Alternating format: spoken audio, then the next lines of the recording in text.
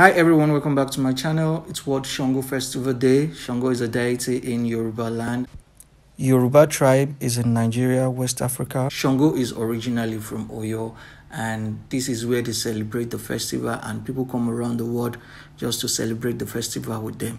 So today there will be two kind of ceremony going on, one right here in the palace and another at Koso. So the king will be celebrating while some people is going to come around to perform magic trick, different kind of, culture, heritage. They're going to perform today. There will be a lot of magic trick, a lot of dancing, singing and all. And there will be a lot of kings who are going to come around just to celebrate with the king. Mostly the Yoruba, they are neighboring kings, and based on the history, they are related. So they will come, they will celebrate here. While they are doing that at the palace, the Obakoso will be preparing. He will be going around. He's going to perform magic tricks for people. People are going to dance, enjoy the show, and then be happy. When he's done with that, he's going to go from one house to another. He's going to prophesy. And after he's done with that, he's going to come back to the palace. On his way coming back to the palace, someone is going to alert the king that Obakoso is coming to the palace. So the king had to leave. Whatever they are doing at the palace, by the time Oba Sango is coming to the palace, the king had to leave. So they had to round up. And when they're done with that, Obakoso is going to walk around the palace just to try and see the king. And the thing there is that they must not see each other. So that's how it is. That's how it has been. They are going to offer him drinks, and then he's going to bless them. And after that, after today, he and the king can see each other. They can meet, they can talk. But for today, there will be two kings in Oyo, and they must not see each other because the Alafin can prostrate to him based on the history. Is like a father to Alafin, and the king can't prostrate to him. So for today, they won't see each other. They're going to reign today in Oyo together. Anyway, so keep going. The more you watch, the more you understand. I'm going to divide this video into 3. So you're going to see the preparation and all, walking around with Obakoso and some magic trick as well. And then we're going to go back to the palace, and I'm going to show you the magic trick, the dancing, the ceremony that is going on in the palace. Sango Festival is a worldwide festival worshipped by all the Yorubas, both in Nigeria, both in America, all in that diaspora. Celebrated once in a year. Like me now, I came far from Badagry. Wow. We will still visit your hometown. We will still visit you. Very soon, sir. Came far from Badagry. I'm inside the Badagry. So Tabawa, Amawa. I mean from Araromi Ali. Araromi Ali. Yeah. I'm getting it. Araromi Ali in Badagry. We are worshipping Alawuru Festival. Alawuru Festival. Alawuru Festival. Time we're doing it around December now. December. We will surely come. December. And I'm a family to Alafin. Yes, the one that I'm representing as Badagry. Guys, so there's nothing they are doing that I will not be here. From Auto Lifestyle today, you guys can see we are hearing history. Kings from as far as Badagry come to pay homage down here in Oyo. It's different, it's unique. Yoruba's heritage is as wide. There's always respect and missed king. Yeah. Respect and love at Miss King. It's not just for the sake of Akawa. It is genuine love. It's not easy to leave Badagry down here.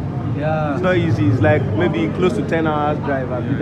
It's not easy. So there's genuine love, guys. We are having it like Auto Lifestyle, guys. Yeah. Don't forget to subscribe.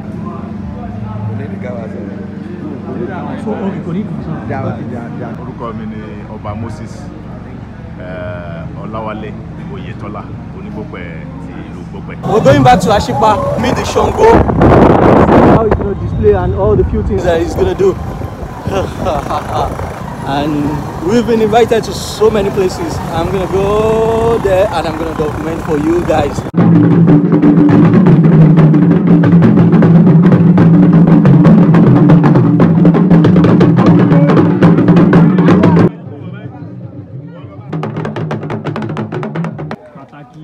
ọdún Ṣàngó sí ilẹ̀ Yorùbá. Orúkọ tèmi ni Olóyè Sango Deity Àtàndá ìbú owó ọmọdé ẹlẹ́gbọ̀n Ṣàngó Ọ̀yọ́ Aláàfin.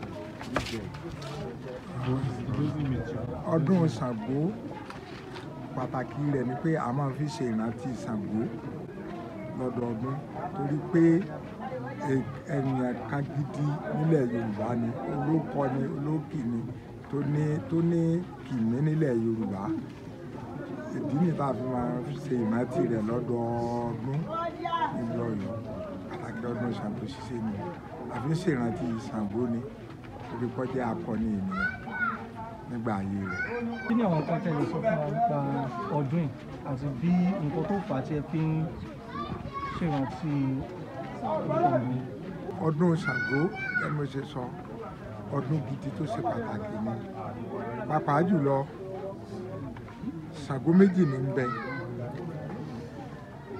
ọ̀kan ti rọ̀ wálé ayé tó ń gbélé ayé pẹ̀lú àwọn irúnmọlẹ̀ kan tàjọ ń gbélé ayé ìgbà tó di pé àwọn ẹ̀dá èèyàn dé tí wà àwọn ọ̀jọ́ra wọn mọ́ ni wọ́n padà sí òde ọ̀run lẹ́yìn bí 50 ọdún tí a padà sóde ọ̀run ìní Ọ̀rànyàn bí ọmọ kan wọ́n ń pe ọmọ yẹn ní Tẹ́là òun lọ́wọ́ à ń ṣèṣe Ṣàngó ní hùwà bí Ṣàngó àwọn èèyàn wá gbọ́ tí wọ́n ti gbọ́ tàn Ṣàngó tàbí tí wọ́n mọ Ṣàngó lójú ayé wọ́n wá gbà pé Ṣàngó ló tún padà dé eléyìí ní wà ń ṣe bí òun náà wá gbọ́ inú rẹ̀ dún ń ṣèṣe Ṣàngó òun lọ jẹ Aláàfin Ọ̀yọ́ rí ìdí tí ọdún Ṣàngó fi jẹ́ pàtàkì nílùú Ọ̀yọ́ náà ẹni tó ṣèṣe tó jẹ́ Ṣàngó torí ńgbà tó di kó náà ti ṣe Ṣàngó wọ́n ti yí ọkọ rẹ̀ padà wọn kalẹ̀ pẹ́ńtẹ́là mọ́ wọ́n ń pè ní Ṣàngó inú tó náà sì ń dùn sí òun lọ́jà Aláàfin ló fi jẹ́ pé àwa Ọ̀yọ́ àti Aláàfin Ọ̀yọ́ wọ́n gbọ́dọ̀ mú ọdún Ṣàngó ní nǹkan gidi láti ṣe. Kábíyèsí bàbá ẹ jọ̀ọ́ ọjọ́ mélòó ni ẹ fi ń ṣe ọdún Ṣàngó yìí? Ọjọ́ 10. Ọjọ́ 10. Kí làwọn ohun tí ẹ ń ṣe láàárín ọjọ́ 10 yìí? Ìjọ abákọ́ bẹ̀rẹ̀ níjẹ̀wá tá a ti bẹ̀rẹ̀ ìjọ náà a bẹ̀rẹ̀ pẹ̀lú Ògún wá àjọbọ làkọ́ṣe bó dìjẹ ẹ̀sán a lọ bọ Ṣàngó gangan ní ojúbọ rẹ̀ so báńbá ni nínú ẹ̀ náà ni ọdún Ọya wà aṣọ́dún Ọya ọdún ilẹ̀ Kérégbé Ọ̀ṣun ó wà ńbẹ̀ náà Yemọja ó wà ńbẹ̀ Èṣù ó wà ńbẹ̀ àṣemáṣọdún bọ́bá wá di òní tọ́jà àṣekágbá ní Ṣàngó wà lọ́jọ́ a máa pe ọjọ́ yẹn ní ọjọ́ Kìyàn. Ọjọ́ Kìyàn so ìjọ ní Ṣàngó wà lọ́jọ́ ní ojú gbọ̀ngàn Ṣàngó ń kò so tó bá ti á fi nọ́mbẹ̀ tán tó ṣe ayẹyẹ tí ó ṣe yóò padà sínú ààfin Aláàfin náà máa ṣe ayẹyẹ tiẹ̀ nínú ààfin torí Aláàfin ò gbọdọ̀ dépò so mọ́ gbogbo Aláàfin tó bá ti jẹ ò gbọdọ̀ dépò so mọ́ Aláàfin náà máa ṣàyẹyẹ ọdún tiẹ̀ nínú ààfin àwọn ọmọọgbà àkóso àná máa ṣe ayẹyẹ ọdún tiwọn táwọn náà wà ń bẹ tí Ṣàngó bá ti ajú fáwọn tán yóò padà sínú ààfin tálààfin bá ń bẹ ń ta tó bá ti gbọ́ pé Ṣàngó mọ̀ òun náà ṣàkólé torí òun náà gbọdọ̀ fojú kan Ṣàngó. Kẹ pé fún wa bàbá ẹ jọ̀wọ́ ìyàwó mélòó ni Ṣàngó fẹ́ kó tó di pé ó wọlé? Ṣàngó ó fẹ́ Ọ̀ṣun ṣùgbọ́n Ọya gan-an nìyàwó ẹ̀ tá a lè pè níyàwó ẹ̀ gan-an tó gbàgbọ́ tí a gbára wọn gbọ́ Ọya ni lọ́rọ̀ ẹjọ́ sọ̀rọ̀ pọ̀ láàrin ara wọn lọ́dọ̀ Ṣàngó ni Ọ̀ṣun ti kó 15 torí Ọbàtálá ló gbé 15 lé gba àwọn òòṣà lọ́wọ́ Ṣàngó lọ́kọ́ gbé fún lọ́dọ̀ Ṣàngó ni Ọ̀ṣun ti rí gbà. Ipa wo ni Ọya máa ń kó nínú ọdún Ṣàngó? Ó máa kópa gidi ní àsìkò ayé rẹ̀ nítorí pé Ọya ní máa ṣe àsè fún gbogbo àwọn èèyàn tó bá wá. Òní ó tọ́jú àlejò, òní ó dáná, òní ó ṣe gbogbo nǹkan tó yẹ kó ṣe. Àwọn ohun pàtàkì wo ni wọ́n fi ń bọ odò Ṣàngó? Tó ṣe pàtàkì tá a fi bọ, kò sí nǹkan tí èèyàn ò lè fi bọ Ṣàngó, ṣùgbọ́n ẹ mọ̀ pé bọ́ṣà àwọn ẹlẹ́ran ara náà a ní nǹkan tá a fẹ́ràn jù. Àgbò ni Ṣàngó fẹ́ràn jù. Àgbò. Àmàlà àtọ̀kàgbè. So guys, they are lighting this fire in a very local way. No petrol, no gasoline, nothing, just palm oil, the palm kernel shaft. That's a local way they use it. Hi guys, this is Sango Bukola. So he's the one who brought us here to Baba Shango's house, and he just told me that the fire they're trying to light there is because of the rain. So as long as the fire keeps burning, there won't be rain, because there is like 70 to 80% weather forecast that it's going to rain today, and it already did very early this morning and it did yesterday. So the fire is to prevent the rain. So they are going to conjure some few things there and put some voodoos there, and it's going to stop the rain as long as the fire keeps burning. Name? My name is Shangule. Shangole. And is he your brother? Yeah. Sango Bukola. Bukola, yeah, he already introduced himself. Shango? Sango ní Yàfọ̀n. Shango ní Yàfọ̀n. Àwọn ọba Sango gbogbo l'Ògbómọ̀ṣọ́ àtàgbègbè rẹ̀. Oh. Kí ni o ṣe Shango nìyẹn sàbí? Ẹ jẹ́ n wo tó wà lọ́wọ́ yín yẹn. Ilé mo rí kan ní bíbá. Oh wow. So this is local tattoo. Local tattoo ni àbí? Ẹ jẹ́ n wo yẹn náà. Kí ló ń kọ Afọ̀n Ṣàngó? Afọ̀n Ṣàngó. Kí ló mean sir? Orúkọ bàbá mi nìyẹn. Orúkọ bàbá yín. Mo sọ pé Sango ní Yàfọ̀n. Sango ní Yàfọ̀n. So his name is Sango ní Yàfọ̀n. It's showing sign of raining and then it's drizzling already, but as we were told, it's not going to rain because this fire will keep burning. Anyway, so I'm waiting to see what's going to happen. Let's just wait.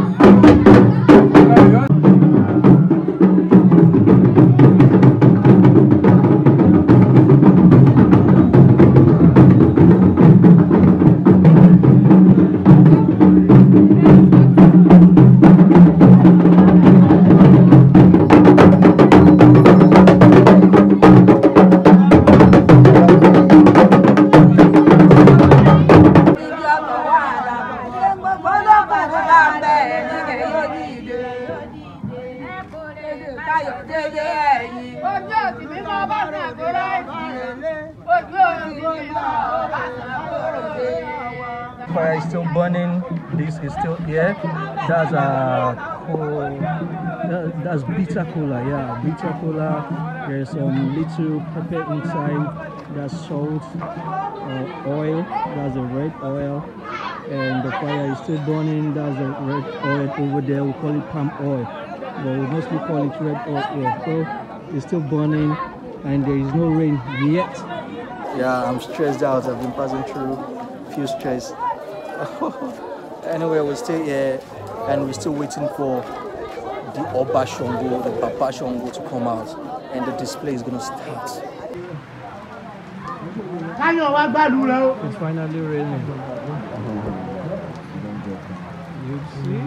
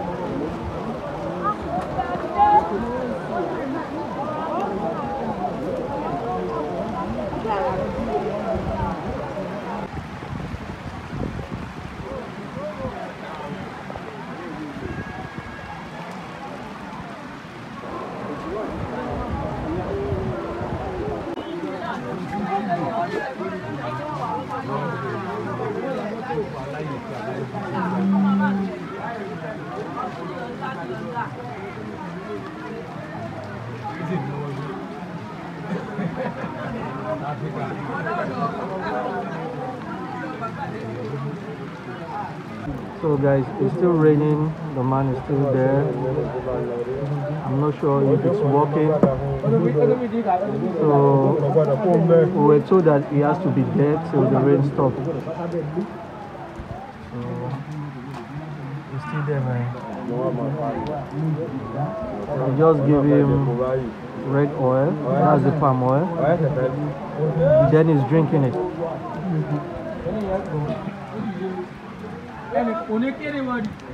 My shirt.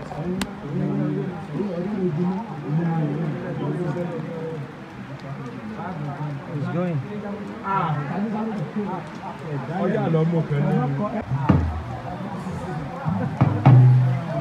It's still raining, man. They keep burning the fire, but it's still raining.